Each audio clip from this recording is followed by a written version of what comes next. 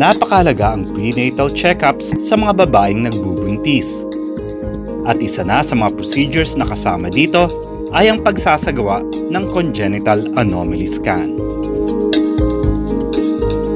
Ang congenital anomaly scan ay usually ginagawa sa mga buntis during 18 to 24 weeks ng pagbubuntis para makita kung walang abnormality sa physical structure ni baby.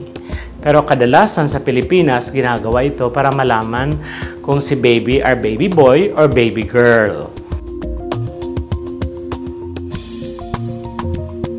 Ang 3D, 2D at saka 4D are just types of ultrasound procedures which can also be utilized o pwedeng gamitin para sa congenital anomaly scan.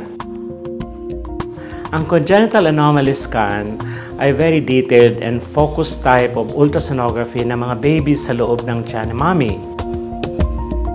So we have to see kung mayroong mga congenital defects ang baby na kailangan i-advise ang mother whether it's the lethal type, yung compatible with life, or the non-lethal type which could be surgically correctable at birth.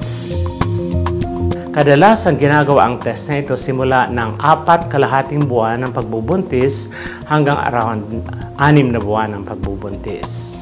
Kung ang baby ay nauna ang ulo sa baba, sinisimula namin ang congenital anomaly scan sa loob ng brain ng baby, aside from the head, the shape, the size of the head, pababa hanggang sa pinaka-tip ng toes of the baby to see if these are complete and there are no defects. Of course, aside from ultrasound examination, may mga ginagawa tayong test sa mother na kinakailangan para masiguradong healthy si baby paglabas. During the first trimester na makita si baby, during the first 3 months, usually ang mother kinukuhanan ng blood pressure, kinukuhanan ng examination sa blood, sa urine, at the same time we do pap smear examinations. These are all to ensure para walang infection ang mother na pwedeng matransmit sa baby during the time of pregnancy. Ang congenital anomaly scan ay available sa Dr. Jesus Delgado Memorial Hospital every day from Mondays to Saturdays. That's from 8 o'clock in the morning hanggang 7 o'clock ng gabi. Marami tayong iba-ibang sonologists and perinatologists and sonologists who can help you with this particular concern if you have.